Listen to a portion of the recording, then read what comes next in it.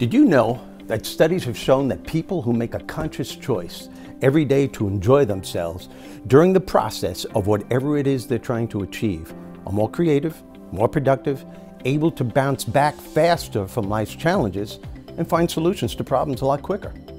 Unfortunately, enjoyment is something that most people leave by the wayside today, especially when they're setting out to achieve their goals and changes taking place, and things, well, just aren't going the way that they want. That's when the stress level gets a little too intense, self-doubt, overwhelm, fear, and other negative emotions can become very dangerous mindsets. And without realizing it, enjoyment becomes secondary at a time when it needs to become primary. My point is this: there is absolutely no reason why you can't plan for the future, set goals, undergo your daily routine, deal with the challenges, any unexpected that will inevitably come about at some point, and still make a conscious choice to enjoy yourself while doing so. Now, many of you have heard me say, quite a few times as a matter of fact, that a state of feeling good is at the core of your success and happiness. That feeling good is the fuel that drives motivation and inspiration. Now, if this is true, and by the way, it is, then enjoyment shifts motivation and inspiration into high gear. Why? Because enjoyment is the spark that ignites passion and enthusiasm.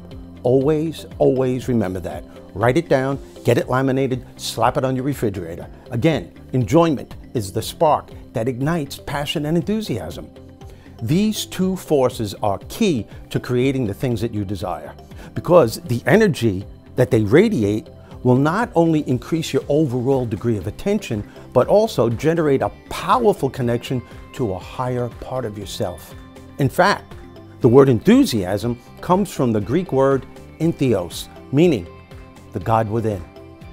When you're truly passionate and enthusiastic about your vision, you activate this higher part of yourself to assist you in co-creating your dreams.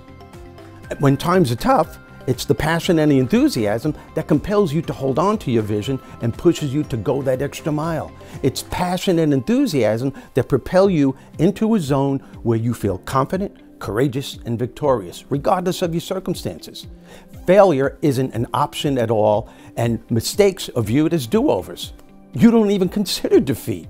You're in such a high state of mind that you're going to find yourself saying, okay, this didn't work. What do I have to do to turn this around? Who can I go to that can help me? I know I can do this, and I'm going to get this done one way or another. Always, always nurture your passion and enthusiasm. Allow yourself to get excited about it. Feel it, talk to it, sense it, acknowledge it, embrace it. Visualize your goals and dreams with it. Because when you hold on to your vision with passion and enthusiasm, you're going to experience new circumstances, greater opportunities, and serendipitous events will come your way. And that is the word according to Bob.